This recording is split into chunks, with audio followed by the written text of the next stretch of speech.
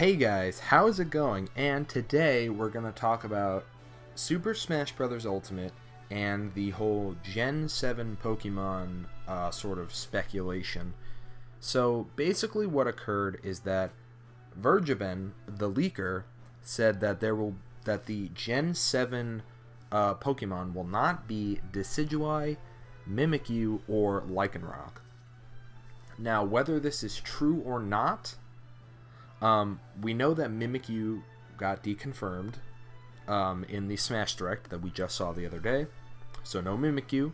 This leaves Decidueye and Lycanroc for that leak. But today what I wanted to do is I wanted to go through a couple of Gen 7 Pokemon who I think have the highest chance of making it into Smash. And I'm going to kind of rate their possible chances of getting into the game. And I'm going to sort of break down some of the ones I think are the most likely. I'm going to start, though, with Decidueye to just get him out of the way. Do I think Decidueye is going to be the Gen 7 rep? Now, obviously, I am taking what Vergeben said, and I'm kind of putting that aside for now, because we don't know if it's actually true or not. So, what I'm going to say is Decidueye the Gen 7 Pokemon? I still think it's possible, but I'm not sure. He seemed to be the most popular, but then there were also some conflicting reports that Incineroar was actually pretty much just as popular as Decidueye. I like to think that they're both equally as popular. So, you know, he uses a bow and arrow, he has wings, so he would be able to fly. And he's also a ghost type Pokemon, so he has ghost potential for various moves, whatever that entails. Obviously, he has his Z move from Pokemon that could simply just be his final smash. That would be pretty easy, not a lot there, and that goes for everybody. If they have a Z move, then that means basically that there you go, you have a final smash right there. But yeah, so do I think Decidueye will be the Pokemon? You know, I'm going to be completely honest. I don't know. Because, you know, you have bow and arrow. That makes me think of Link and Pit. It's nothing new. A character with wings is really nothing new. Although we don't have a ton of Pokemon with wings. We do have Charizard who has wings. So we kind of technically don't need another Pokemon that has wings, but, you know. As far as, so, I'm going to say, there's two things I'm going to say.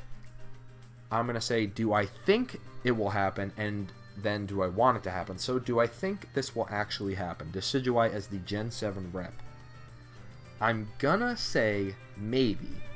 I'll give it a chance, but I actually don't really think so.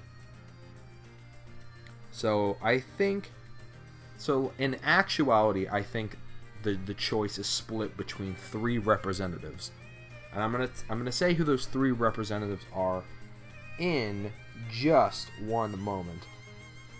I wanted to kind of bring up an honorable mention though.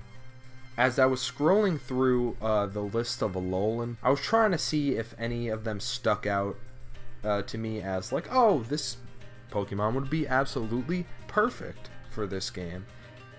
And really the only ones were Raichu, you know, Alolan Raichu and regular Raichu, and Marowak. Put Raichu to the side, I don't think that's going to happen. But Marowak and Alolan Marowak, they seem to be similar enough to put Marowak in the game and then have an Echo being Alolan Marowak, or just put in Alolan Marowak. That's an honorable mention to this list, because you know what? I don't think that's going to happen. And looking through this list of Alolan Pokemon, I don't think we're going to get an Alolan Pokemon. One other thing I wanted to say really quickly was that I kind of was sort of thinking, you know, what if we had a Team Rocket character? Or if we had a character that was like the Pokemon Trainer and it had 3 Pokemon. But of course the problem is that if they were to put in Team Rocket, it would be Meowth, Arbok, and Coughing. not Coughing, Wheezing. And the problem is, I feel like the moveset potential, especially on Wheezing, is not very good. And, you know, Arbok, I feel like he would not bring in a very special moveset. And really neither would Meowth, to be honest. Despite being a character we all know, a classic Pokemon, I just don't feel like there's much potential for that. So that's something I wanted to say really quickly about that. But I'm going to go ahead and jump right in to the other two characters that I think legitimately have a chance. So there's only 3 characters here. The next one is obviously Incineroar. So I also think Incineroar has about as much of a chance as Decidueye. I feel like it is really split between these two, to be completely honest. Although, since I've been thinking about it, I have a feeling that they're going to throw a curveball candidate in our direction, and that I will talk about in a second. But Incineroar, he's a wrestler. He's a wrestling cat Pokemon, which means he's a fighting Pokemon. Not a fighting type, but he is a Pokemon that fights. So, or wrestles, if you technically want to call that fighting. So, Incineroar lends him or herself well to this game. Better, I think, than Decidueye does. Now, whether it comes down to Decidueye or Incineroar, to be honest, I want Incineroar, actually. I know we don't have a grass, full evolved grass representative, but if you were to put Decidueye or Incineroar, I would pick Incineroar. I just think he's cooler. And I think the way he is lends better to Smash. I think he would just be a more fun combatant. With Decidueye, you have the bow and arrow, you got the wings, you got the ghost moves. I just feel like in Incineroar, fire type, fighting, he would probably be really fast on his feet. Could probably have a lot of cool moves in the air. I just think Incineroar would be a cooler pick.